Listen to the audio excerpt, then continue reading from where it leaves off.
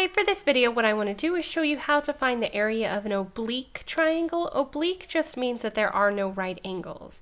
If you have a right triangle, then if you know the two legs, then you can find the area by doing 1/2 base times height. But in this triangle, it is not oblique.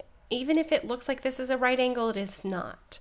All right, so what we are going to do is we're going to take the area equals 1/2 the product of two of the legs times the sine of the angle in between those. So we use these formulas when we are given two sides and an included angle. So if you are given side, angle, side, that's when you will use these formulas.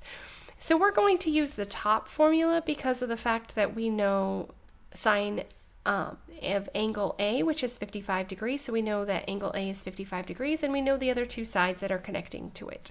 But all of the formulas use the same mechanics.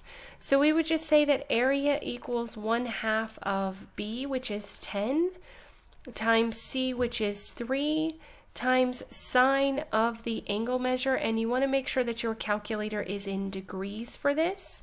And then all you have to do is plug it into your calculator. So we would just do 1/2 or 0.5 times 10 times 3 times sine 55. Make sure that your mode is set in degrees and not radians. So to get out of here, just hit second quit. And you can do this, like I said before in other videos, with any kind of scientific calculator. Just make sure that you are in degree modes, whatever kind of calculator you are working with. Hit enter and we get 12.29 is what this would round to, 12.287. So the area for this triangle is approximately 12.29 centimeters squared. Okay, so this is one of the easiest ways of finding the area when you do not know the base and the height of the triangle. As always, thanks for watching.